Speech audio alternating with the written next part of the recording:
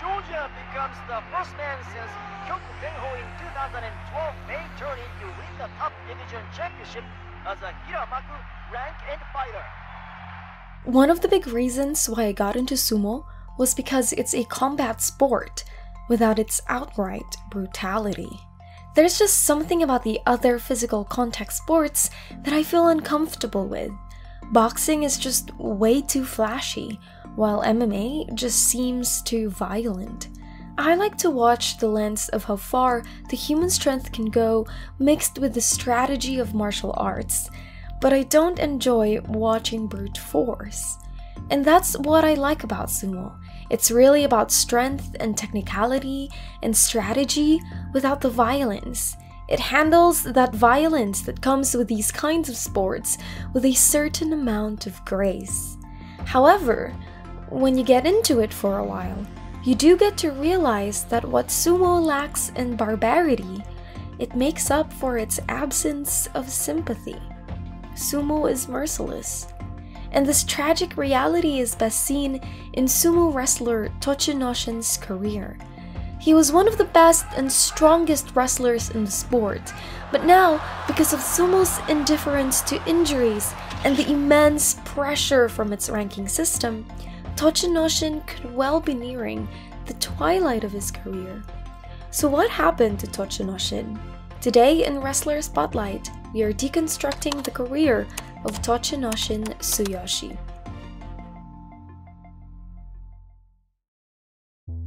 Born on October 13, 1987, Levan Gorgadze in the country of Georgia initially trained in judo and sambo as a teenager.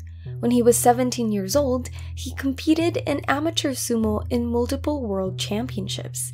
He was training at the prestigious Nichidai Sumo Club in Nihon University, where a member of the club convinced the Georgian native to pursue a professional career in sumo. In 2006, he was recruited to Kasugano stable before his tourist visa was just about to expire. After 2 years, he was able to climb up the divisions of sumo and gained the Sekitori status after 11 straight winning records in the Grand Sumo tournaments that are held 6 times a year for 15 consecutive days.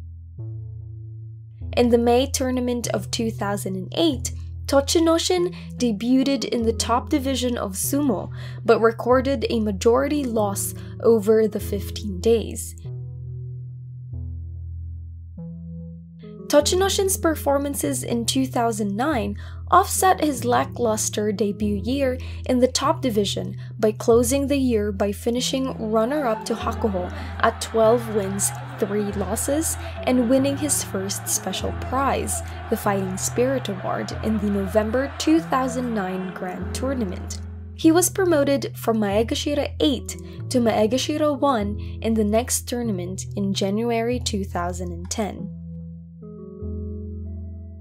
In this tournament, Tochinoshin was able to defeat 4 Ozeki in a row, becoming only the second man below Sekiwake to achieve this, following Masurao in March 1987, which was also the same year Tochinoshin was born. This performance merited the Georgian to a promotion to the title holder ranks for the first time. From 2010 to 2013, he had 4 appearances in a tournament as a komusubi, and he scored 6 wins, 9 losses for every single time he appeared in the title holder rosters of the top division.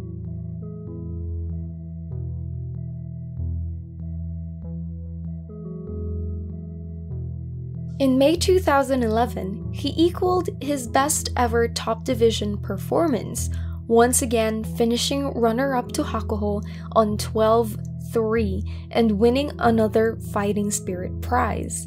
In that year, in what I can only call the golf club incident, Tochinoshin and 2 other wrestlers broke Heya rules on curfew and wearing Western-style clothes in public.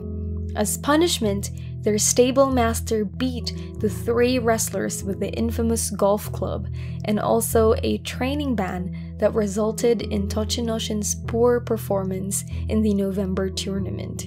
The stable master was given a stern warning by the Japan Sumo Association for extreme violence.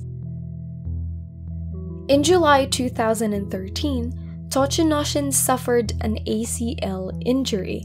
That's the ligament that provides stability as you move your knee, and is commonly torn due to sudden changes in direction, which will cause the knee to rotate inward.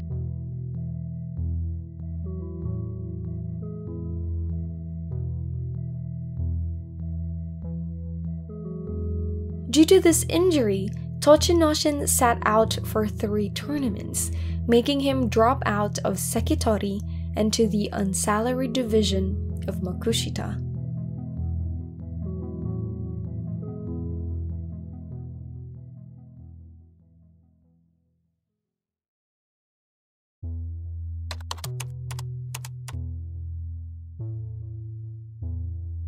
Getting back into the game starting at Makushita 55, Tochinoshin achieved a 7-0 perfect record championship in March 2014 that had him promoted to Makushita number 6 in the next tournament.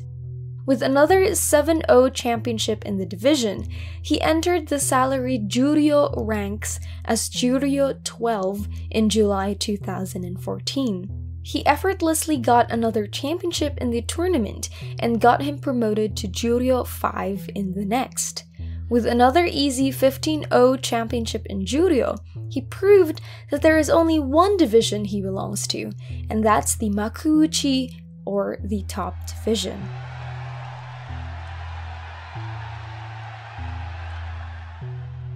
Tochinoshin finally made it back to the top division after 7 tournaments since his ACL injury in November 2014, and he scored 11-4 and picked up his 4th Fighting Spirit Award.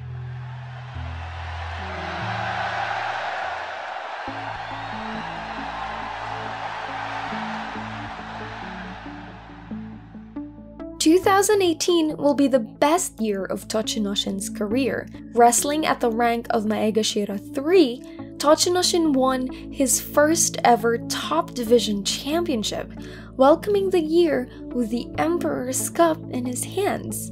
For his exemplary performance, he received a technique prize and an outstanding performance prize, along with the Georgian Medal of Honor from his home country. He is the first Georgian wrestler to win a top division championship in sumo and broke Kasugano Stable's decades-long dry spell for top division championships, as Kasugano Stable hasn't had a wrestler win the championship since 1972. In the next tournament, Tochinoshin as Sekiwake 1 cemented his place as a title holder with a solid 10 wins, 5 loss record, and an outstanding performance prize, and proved himself unstoppable when in the next immediate tournament as Sekiwake 1, he finished as runner-up with a 13 wins, 2 loss record, a fighting spirit prize, and a technique prize. Because of his consistent performances for the last 3 tournaments, Tochinoshin qualified for the promotion to Ozeki. In July 2018, he entered the tournament for the first time in his highest rank to date, Ozeki Tochinoshin. Tochinoshin is the first ever Ozeki from Georgia. He took a total of 60 bashos after his Makunochi debut to earn his promotion, becoming the slowest all-time to do so.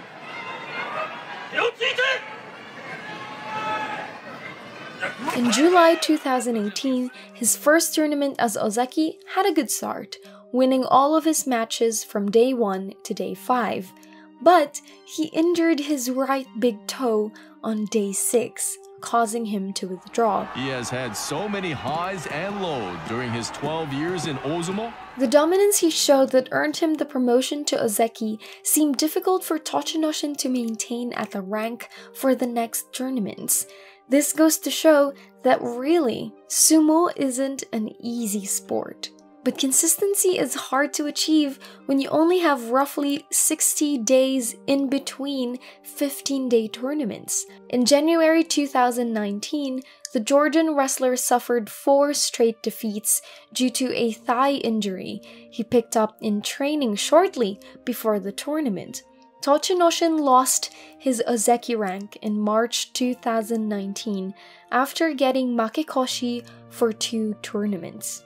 Having only had his Ozeki rank for 5 tournaments, he equaled the record for the shortest Ozeki reign in sumo.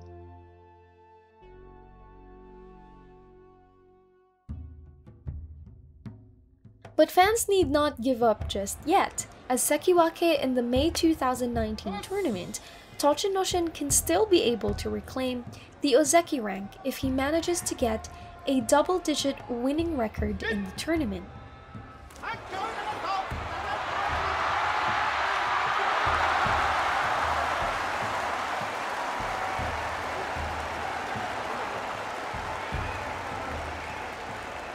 Now you'd think Tochinoshin has won that bout against Asanoyama easily, but the judges called for a mono-i, or a review of the referee's decision. Because apparently it wasn't clear if Tochinoshin stepped out of the ring first before Asanoyama did. Now this fight was important to Tochinoshin because at this point of the tournament he had scored 9 wins so far. So having this 10th win will secure his re-promotion to the Ozeki rank. So basically, the judges have some lengthy deliberation to do to make sure they make the right call. So while we wait on the judges to do that, I think this is a great time to talk about Skillshare, our sponsors for this video, because this channel has always been about taking you with me into my journey discovering new things about sumo. So it was actually perfect that I partnered up with a community that fosters curiosity and exploring new things. Skillshare.com offers thousands of classes of all kinds where you can learn new skills or go into a deep dive about the passions you have. I personally have been taking this class, Creating a Modern Cinematic Documentary Film with Soul by Dan Liu, who just came back from filming an up-and-coming female boxer in Japan. I actually loved her tips on crafting interview questions, and her explanation on the development process of documentary filmmaking helped me create a good idea of what video I can make when I ever make a trip to Japan to cover sumo, of course. So these classes on Skillshare are curated specifically for learning, meaning there are no ads. Another thing is that they're always launching new premium classes, so we can always find something new to discover and learn. Other than that, for multilingual people like myself, Skillshare's entire catalog of classes now offers subtitles in Spanish, French, Portuguese, and German. So they have offered a free 1-month trial to the first 1,000 subscribers of this channel. And you can get that 1 month free on Skillshare by clicking the link in the description of this video.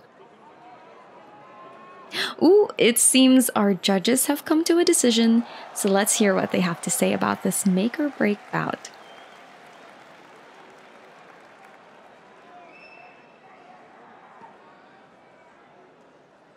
ただいまの競技について説明いたします。行司軍配は栃ノ心に上がりましたが、栃ノ心のかかとが出ており、軍配差し替えで西方力士の勝ちと決定いたしました。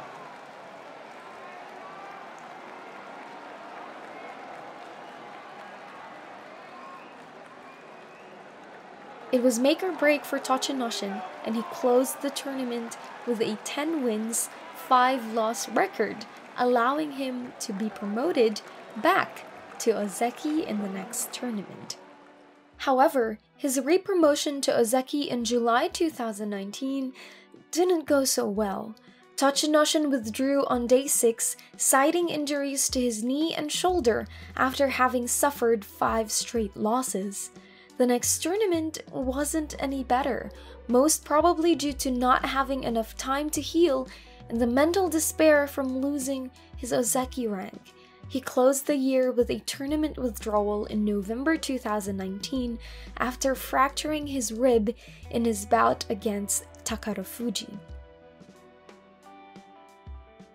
it will be the last time we see Tochinoshin in the Sanyaku ranks. Right now, it's really hard to watch Tochinoshin in the ring. You can tell the injuries and taking no time to properly heal them is catching up to him. But the dilemma of choosing to heal your injuries for the prize of getting demoted to lower divisions becomes even more unthinkable at 34 years old. There are no breaks to be had in sumo without the consequences. There's no sympathy for soldiers whose bodies cannot withstand the battles. And that's the sad fact about this sport, sumo's hidden brutality. But if there is one thing we can learn about Hakuho's Zensho Yusho in July 2021 and Terunofuji's promotion to Yokozuna after being demoted all the way to Jonidan, is that sumo is experiencing the era of comebacks. I can only hope that it's still not too late for Tochinoshin to make a comeback of his own.